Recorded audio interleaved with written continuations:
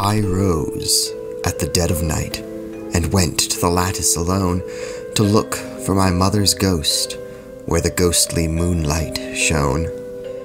My friends had failed one by one, middle-aged, young, and old, till the ghosts were warmer to me than my friends that had grown cold. I looked and I saw the ghosts, dotting plain and mound. They stood in the blank moonlight, but no shadow lay on the ground. They spoke without a voice, and they leaped without a sound.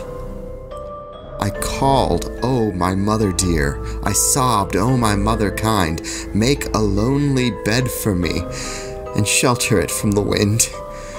Tell the others not to come to see me night or day, but I need not tell my friends to be sure to keep away." My mother raised her eyes. They were blank and could not see, yet they held me with their stare while they seemed to look at me. She opened her mouth and spoke. I could not hear a word, while my flesh crept on my bones, and every hair was stirred. She knew that I could not hear the message that she told, whether I had long to wait or soon should sleep in the mold.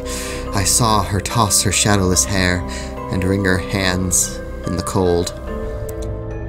I strained to catch her words, and she strained to make me hear, but never a sound of words fell on my straining ear. From midnight to the cockcrow, I kept my watch in pain, while the subtle ghosts grew subtler in the sad night on the wane.